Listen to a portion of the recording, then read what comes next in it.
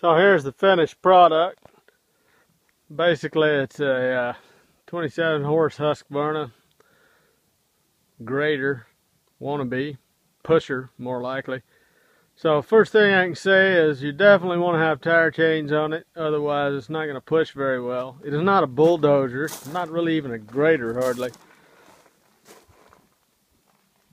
So raise and lower the blade with this. I went ahead and put a bumper on here. I got some grade 5 bolts down here. We're gonna have to see how this holds out. This frame is sheet metal. I think it's stronger than John Deere. That's why I bought this one. Some of the components were a lot stiffer. So grade 5 bolts, and you know, we'll see if I have to put another strengthener plate here. I wouldn't use this day in and day out, of course.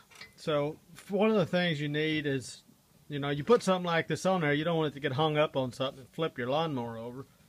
So I've got stops, as you can see right here. This is all schedule 40-inch-and-a-half pipe. So that'll stop, and then you end up using it up and down a whole lot with this bar. So I just, that's why I got such a long bar on it. So of course I can remove this pin, take this whole assembly off. It's just 1-inch pipe, little stop plate, small thread, and a nut, bolt, lock washer on there. So I got a stop plate on both sides, one under there. Now you want to make sure your lawnmower's on a flat level surface when you make all these attachments, keep everything square.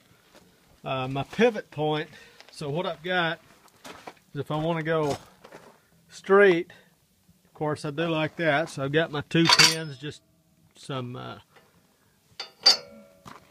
rebar.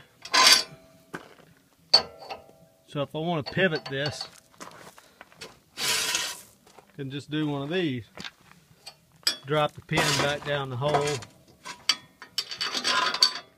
and it's ready to go. One thing I did notice, you see my blade's a little bit too long over here. So make sure, actually, instead of thinking it's too long, this whole thing should have been a little bit higher. So if I would have been higher off the ground, I wouldn't have had that issue. So if I do another one of these, it's definitely going to be higher, but I did keep it low because of torque issues, because the front of your blade, of course, is going to take all the force from whatever you're doing. It's going to try to rotate this down. So what I did for my hinge, welded a piece of 1.5 on there. 1.5 will fit inside a 2-inch. And I made me basically a washer down on the bottom of this for when I lift it up.